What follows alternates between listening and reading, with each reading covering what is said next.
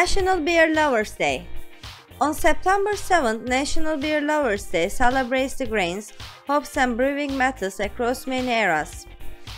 Beer is one of the world's most popular alcoholic drinks.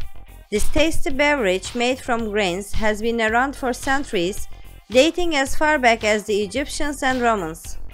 These days, craft beer is a million-dollar business and breweries are becoming one of the most popular hobbies to take part in.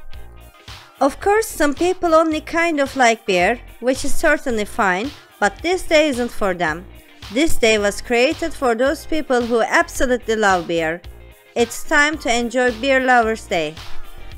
Many different ways to brew beer has been created, and the way we process beer has changed and evolved over time. However, this day is dedicated to all the different kinds of beer and the celebration of the people who love it.